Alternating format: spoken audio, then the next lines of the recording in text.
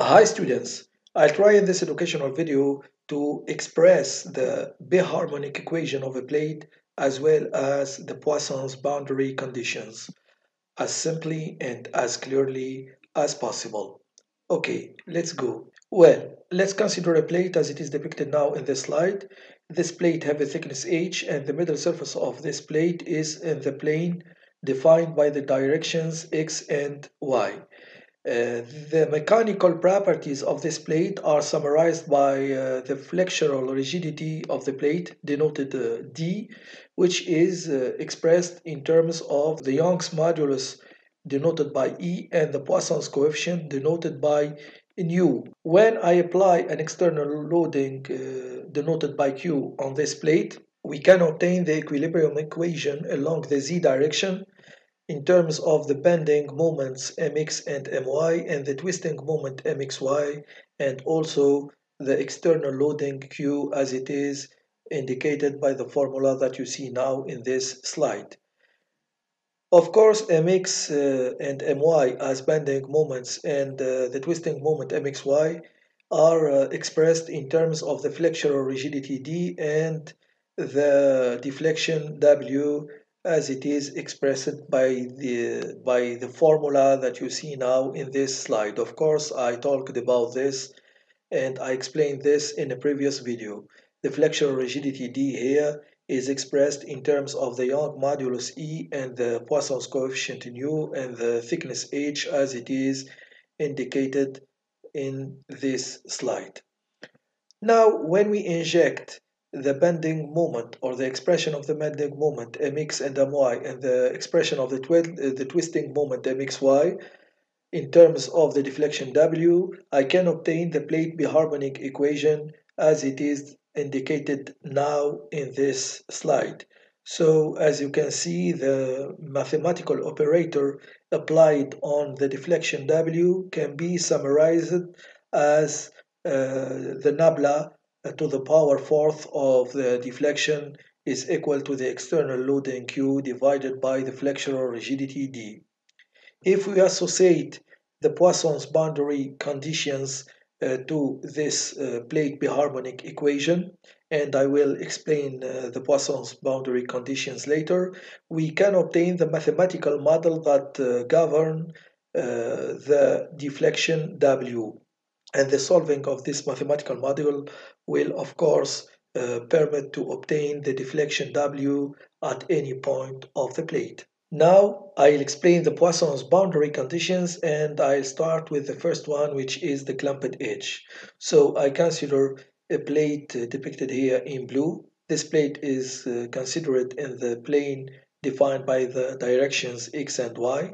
The length of the plate is a, small a, and the width of the plate is small b. And I consider a clamp in the edge AB, which is defined by the directions x equal to small a, and I consider another clamp in the edge OA defined by the directions y equal to 0. So it's obvious that at a clamp we have zero deflection and we have zero slope. That's the fundamental idea for a clamp. Zero deflection at the edge OA, which is defined by the direction y equal to 0, means that the deflection W at y equal to 0 will be equal to 0. And zero slope at the edge OA, defined by y equal to 0, means that the variation of the deflection W along the direction defined by y equal to 0 will be equal to 0. Same thing at the edge AB defined by the direction x equal to a. We have W at the direction x equal to a equal to 0, and the zero slope at the edge AB defined by the direction x equal to a is defined by a variation of W along the direction x equal to a equal to 0. Now I'll talk about the second Poisson's boundary condition, which is the simply supported edge. So based on the same model, I consider that the edge OC is simply supported. This edge OC is defined by the direction x equal to 0, and I consider also that the edge CB is simply supported, and this edge CB is defined by the direction y equal to b. So at a simply support edge, we have zero deflection and zero bending moment. This is the fundamental idea of a simply supported edge. Well, zero deflection at the edge OC means that the deflection W in the direction defined by x equal to 0 will be equal to 0. And zero bending moment at the edge OC means that the bending moment along x in the direction defined by x equal to 0 will be equal to 0.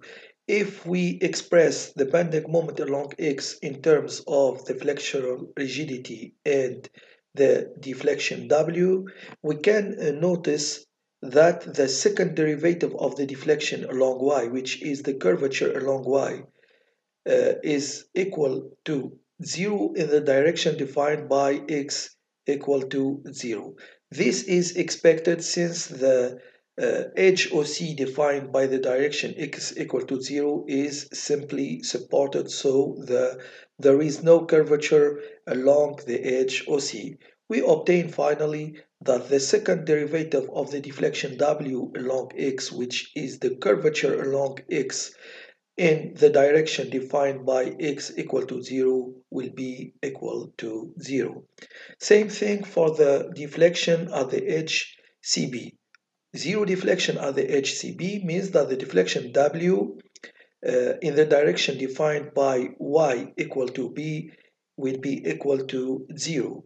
And zero bending moment at the edge CB means that the bending moment along y in the direction y equal to b is equal to 0.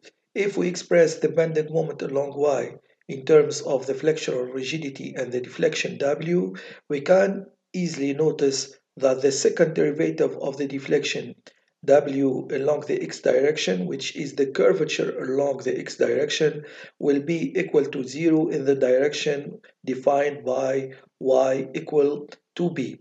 This is expected since the curvature along the x direction is 0 in the edge CB, since the edge CB is simply supported.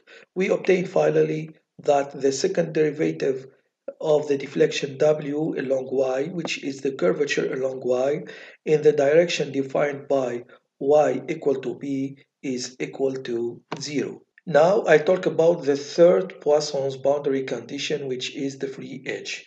So based on the model that you see now in the slide, we have a clamp on the edges OA and CB, and we have a simply support at the edge OC. So the edge AB is called free edge.